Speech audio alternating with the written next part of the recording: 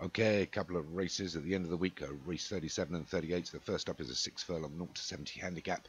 So we got Walk Back and Blue Norther for Obi-Wan, Equinox and Risky Rose for Stu Gray, Northern Dancer for Kevin Minahan, Fast Philippa for Darren Howes, Thunder and Lightning for Martin Leedham, G-Note for Hans Jones, Cool Day for Alex Cherry, Carnatan for James Forrest, Habiti for Darren Howes, and Clarify for Alex Cherry. So 12 of them in this 0 to 70 over the 6.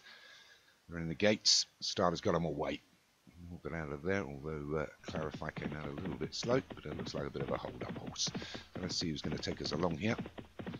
They're through the first furlong, and it's Cool Day from Alex Cherry.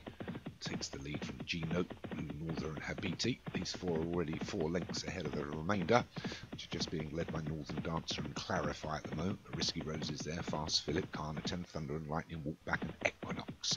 But up front, it's Blue Norther, just leads by a neck to G-Note, Habiti. All Day's just dropped back a little bit on the fence, just a further length behind. Running out of the pack now, here comes Risky Rose and Northern Dancer. So as they get to the bend, 2.5 furlongs left to run, it's G-Note, Blue Norther, Habiti still there, Cool Day. They're a couple of lengths ahead of Northern Dancer and Clarify coming out of the pack now, making a good challenge on the wide outside. The one that's coming up on the inside is Northern Dancer against the rail, but up front, inside the furlong now, it's G-Note, but on the outside here comes Clarify. Clarify, G-Note, Habiti. He's run out of steam here, but here comes Cool Day over the top. In between horses is Northern Dancer. We're inside the last 100 yards. It's Northern Dancer from Cool Day. Here comes Thunder and Lightning to steal it. Coolo! I think Northern Dancer just hung on there. Thunder and Lightning was running on really well. Left it too late in between horses. And there's a steward's inquiry.